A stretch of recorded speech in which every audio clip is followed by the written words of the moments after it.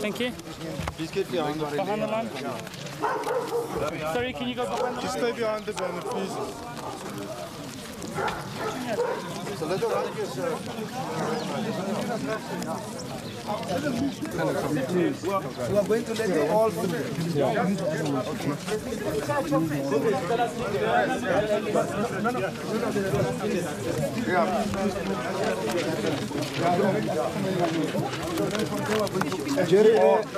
no more people coming. Hold on, we are now going to announce the press. Not, wait, hold on. Ronnie, not everybody at once. Then we can. Let's wait.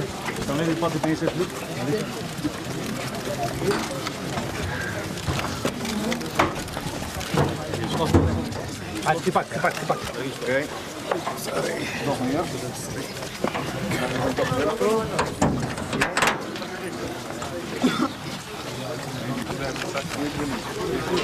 Well, Brian, I thought you went right for the mine too. I thought it was square.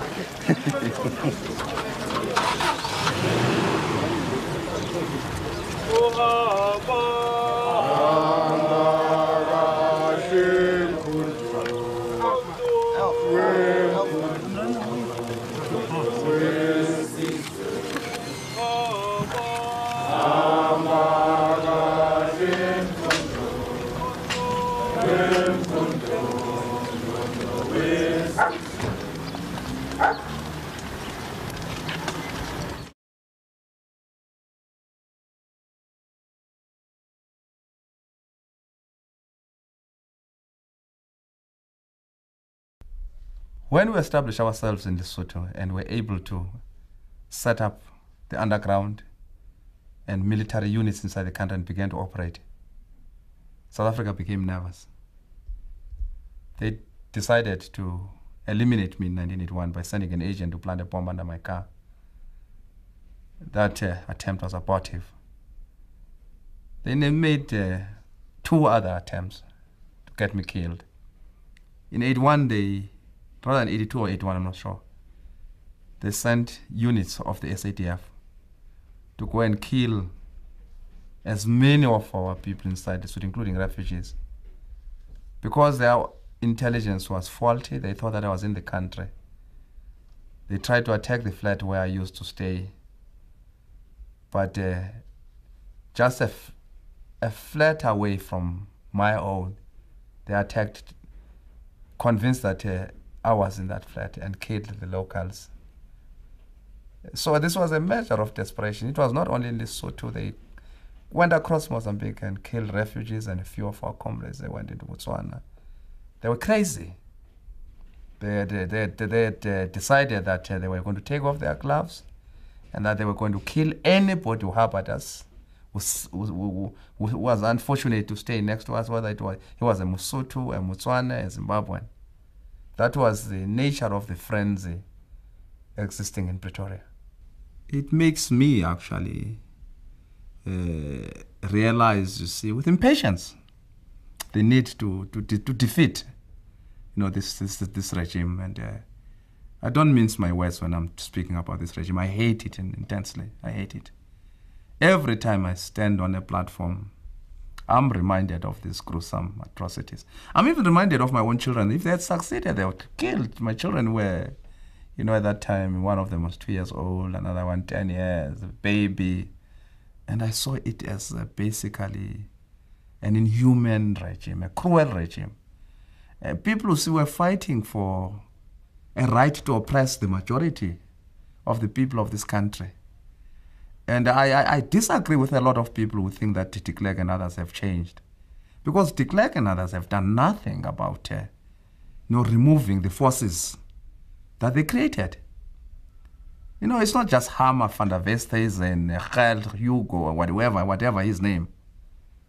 It is those people who strategized and worked out the strategies and tactics of destroying us. De Klerk, Rolf Meyer, Adrian Flock, Magnus Malan, Big Potter, who were in the center of the strategy of killing people, in the State Security Council. And therefore, we That's why some of us have got reservation about the amnesty they are talking about.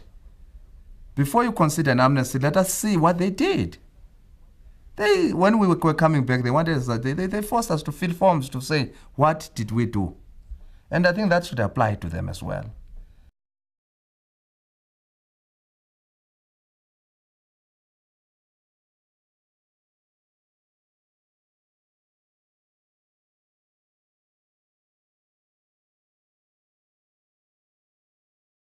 For most of us, this was the realization of our dreams as young combatants. We had been given very, very, thorough training in the Soviet Union, and we had undergone a lot of physical and military preparations in Zambia, because we established a special camp in Zambia to prepare ourselves both physically, mentally, and militarily. We had exercises day and night. We embarked on long marches. So we had prepared thoroughly for this thing. So when we crossed the Zambezi, for us this was the real thing. For the first time, we're going to get involved with the real enemy. In our camps, we had been shooting at targets, paper targets. Now we're going to get involved to see, pitting our strength, testing ourselves against the other side. And we were quite happy. I was very, very happy as a person. I think I was among the first to cross the Zambezi River in a canoe. And, we decided to choose the most difficult and impassable part of the river where there were gorges. And we're doing this at night. It was dark, but we made it, you see, because we're fit, actually. We're really specimens of physical fitness. We're carrying our weapons, you see, AK-47, machine guns, grenades, lots of ammunition. And those rucksacks were heavy, but we didn't feel it. It was one of those memorable days in my own history. I look back to that situation with vivid memories. When I was in Zambia, whenever I crossed, visiting Zimbabwe before I came back into the country, I would make a point to drive through Livingstone, Victoria Falls, stop next to the Wanke Game Reserve, and just have a look at that general terrain, you see, because one thing I can say, it took the Zimbabwean security forces a long time before they knew of our presence inside Zimbabwe. In terms of our ability to orientate ourselves on the terrain, we had no problems, because we had accumulated a lot of knowledge of topography and map reading. We were able to detect from our maps and to place ourselves. We knew exactly where we were. We had a clear picture about the next part of the terrain in which we're going to move. And one thing outstanding about that unit was its ability to take positions during the day, especially when the cover, in terms of vegetation, became sparse and poorer, and moving at night. We were able to use our knowledge of stars to guide us in terms of the direction of our movements. And in a way, because we studied these maps before we crossed the river, we had no problems. And deliberately, we had decided to avoid physical contact with the people until, you see, we had established ourselves inside Rhodesia, because we're quite aware that, early contact with the people would lead to a situation where some of them might inform the other side. We're aware of the reputation of the Rhodesian security forces in terms of, setting up a network of agents in the rural areas and in the villages. So I would think that, you see, for the first few weeks, everything moved according to plan. It ticked very, very well, and there were no surprises. Except that what worried us was that 2 or 3 comrades lost their way at night. We could not establish contact with them. And that worried us, because we had a fear, a premonition that they might fall into the hands of the enemy, and therefore disclose prematurely the presence of the detachments in Rhodesia. And that turned out to be the truth. Photo planes would start at, very early in the morning at 6 o'clock. This was in winter. And I think about 11 or 10, a report came that there was a movement of trucks. We had already passed now the Wanki Game Reserve. And then, of course, we took positions. We saw these trucks carrying soldiers, and some of the trucks, pulling, water geysers. And it was quite clear that this was a detachment of the Rhodesian army deployed against us in the field, day and night. But for some reason, although they passed probably 100 meters from us, they passed on. But after they had passed, I would say 4 hours or 5 hours, they must have detected our general position. Because earlier on, there had been exchange of fire. And after that temporary exchange of fire, we noticed that 2 of our comrades were missing. They had gone to look for water. Those 2 comrades were Ernest Mudulo and one comrade called Mampuru from the Northern Transvaal, from Skukuniland. And their disappearance now confirmed our fears that that exchange of fire must have involved them. And that necessitated, urgent preparations on our part to prepare for battle. Then all of a sudden, I think at about 15 hours, there was a rapid fire towards our direction, a bit wild, with frequent shouts calling upon us to surrender. And the call to surrender was followed by shouts that we were surrounded, it was useless to fight, terrorists surrender. Now, those of us who were in command now said, look, chaps, nobody is allowed to pull the trigger before the target is properly identified and seen. There must be a clear economy of ammunition. We don't know how these battles are going to last. We have no supplies. So every bullet is precious. So there must be no panicky firing back. Now they continued firing and clearly worried about our silence. There was deafening silence, a lot of tension. You must remember this was the first experience of a battle. None of us had ever been fired at. And I can tell you, it was frightening because these bullets were passing very close to us, over our heads. And I remember some comrades actually panicked, and there was one who came to say to us that he was wounded, and we discovered that he was not wounded, he was just panicking. But the arrogant enemy stood up to say, one of them said, where are they? Can you see them? They had thrown caution to the wind, and I suppose they thought that we're scared. And our comrades said, actually in Zulu, Xhosa, Nankuya. And man, our fellows just opened almost at the same time and shot 2 of them.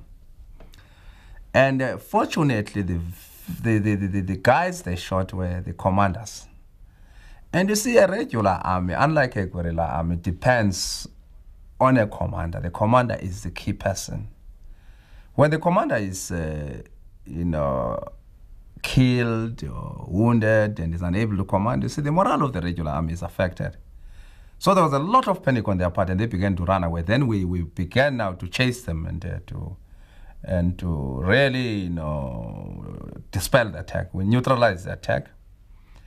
And we discovered, you see, for the first time that, look, we are dealing with people who are also very afraid. Because in running away, they left behind their weapons, their supplies of ammunition, food and everything. I mean, that is sort of And it's a very undisciplined way of retreating. You see, you don't retreat and leave behind your guns, you see, because how are you going to fight again?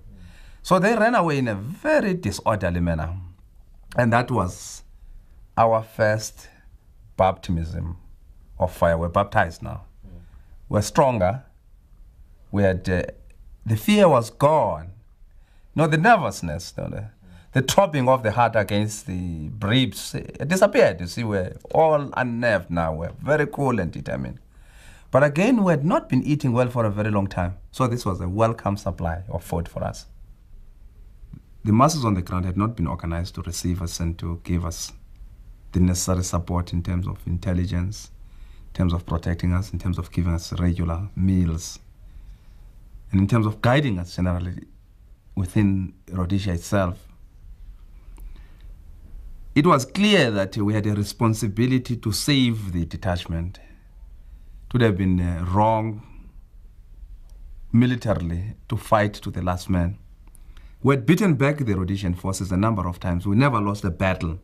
And every time we beat them back, but we also suffered a few casualties, probably 6 to 7 comrades who died there. And after thorough examination of what suddenly shocked us, the openness of the terrain as we moved towards Plumtree, towards the Matabele land, with no trees except some shrubs and no mountains, we felt that now we're beginning to be a sitting duck in terms of the enemy's planes. The planes of the enemy had bombed us twice. I mean, the jets and the helicopters. And that sort of compelled us to take a decision to retreat to Botswana in order to build up our forces, to re-establish, as well as to re-establish contact with headquarters in Lusaka. That we did, I mean, in terms of retreating to Botswana. But unknown to us, Botswana, South Africa, and Zimbabwe had been, pulled into the question of looking for us. Of course, probably with different motives. Rhodesia and South Africa definitely to search and destroy. Botswana to identify us and arrest us and negotiate with the ANC about our presence. So when we went to Botswana, after a few days, you see, we discovered there was a difference amongst us as to whether we should resist arrest and fight back. There was a strong feeling that, we should not allow these fellows to capture us. But there was also a strong feeling that, look, Botswana is an independent African state, a member of the OAU, and that fighting them would create problems for the ANC mission. It would never be understood by our people if we had a situation where Botswana soldiers were killed in action against us. So ultimately, we agreed that let us surrender. After we had been assured by the Botswana officers that they were under pressure from South Africa and that we wouldn't be imprisoned, we would just be allowed would be sent back to Zambia. So after some time then we surrendered. But they never kept their word. I think they were under pressure from South Africa. They were afraid. I mean, clearly the government was afraid. They had a small army, small police force, which could never stand up to the bullies in Pretoria. So the price they had to pay was actually to imprison us. We were sentenced to long terms of imprisonment, 4 years, 5 years, 6 years. And we served sentences in the Gaborone maximum security jail.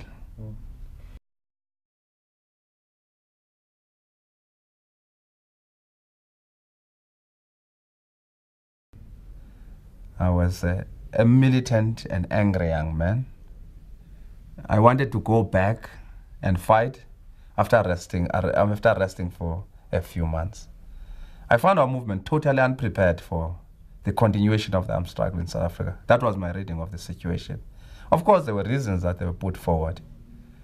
I found a lot of preoccupation with solidarity work, with international work. And I found a lot of demoralization amongst our chaps who were in camps in Zambia. And I began to agitate for the resumption of the armed struggle, for seriousness on the part of the leadership. I'm using the word seriousness because in my own view, and this was a subjective point of view, that they were not serious. And I became part of the writing of a memorandum which was very critical of the leadership. Well, that memorandum put us into some trouble. The leadership was angry. They thought our attacks were unfounded and irrational. And some of them felt that our attacks bordered on insubordination and on mutiny. We were suspended from the organization. But that memorandum brought about a lot of heated discussion within the ANC. The need to have a conference, the need to work out a clearer strategy of struggle, of revolutionary struggle. And ironically, there was the Morogoro conference. We were excluded from the Morogoro conference because we were regarded as rebels. But I'm happy to say that Morogoro conference ushered in serious discussions which led to for the first time to the formulation of a clear strategy about the waging of a revolutionary war in the country, of a people's war, the need to build the underground, the need for propaganda, the need for mass mobilization. So, despite the fact that, I sort of suffered as a co-author of the document in terms of isolation, in terms of suspension, but I felt that I was going to accept any sort of punishment, because I told the people, though some of them thought that I was a traitor, that, my basic objective is struggle in South Africa. I could have left, as others did, and to go and study.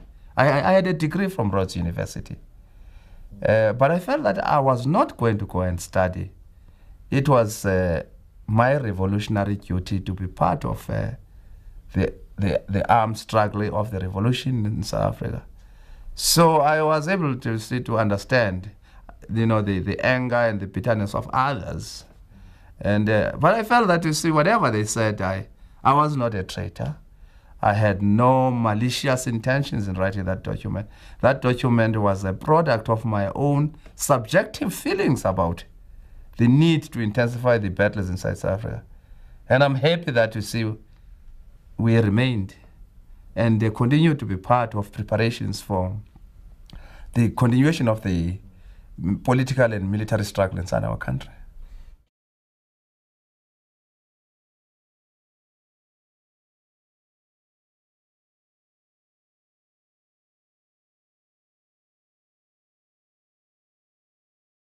I want to be honest. I was annoyed. I was marooned in the Transkei when the decision was taken to suspend the armed struggle. My indemnity had been withdrawn. I spent more than 27 years in MK. I'd spent the best part of my life in an armed struggle against this regime. I was angry and bitter that this decision was taken without comprehensive consultation. That was my immediate gut feeling. I didn't sleep when our delegation was locked with de Klerk negotiating. I was waiting for the outcome. When there was that press conference early in the morning announcing the suspension of military activities, I felt like crying. I'm one of the people who have seen comrades dying, both inside the country and outside the country, in the struggle against the regime of terror in Pretoria. I know the names, I know the faces.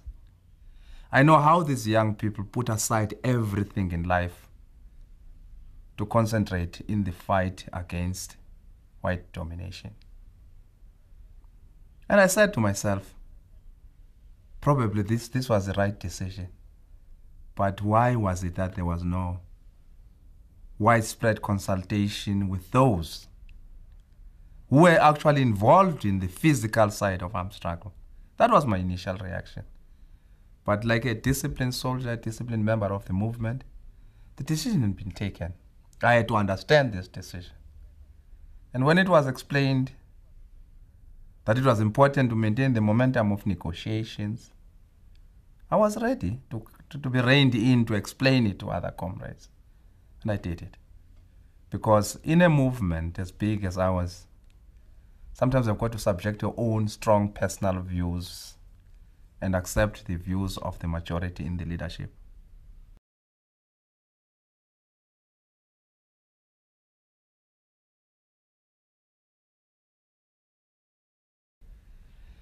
there's a certain form of attachment that South Africans have for this country. I'm speaking about those with whom we shared times in exile. I'm speaking about the excitement I sensed in MK cadres coming back into the country even before I came back legally. How they felt good about going back to South Africa, though they were going back to fight. That's the sort of love and patriotic fervor that we had. When I was coming back, I was saying that for me, this is a moment of happiness, of joy, sheer joy. To listen to our people speaking their own languages, to be able to read South African newspapers, to be able just to sit and watch our people. The beautiful people of South Africa who have been subjected to a cruelty no other people, or very few people in the world have seen. But the brave, proud black South Africans, who with their hands, with limited resources, have refused to be browbeaten, have refused to surrender.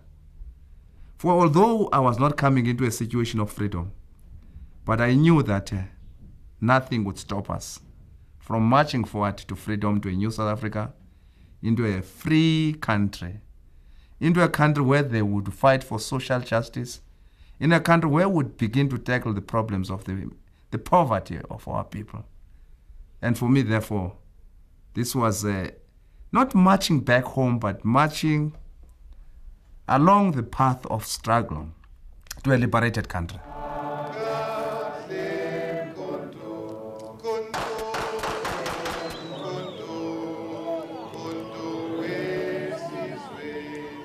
Ti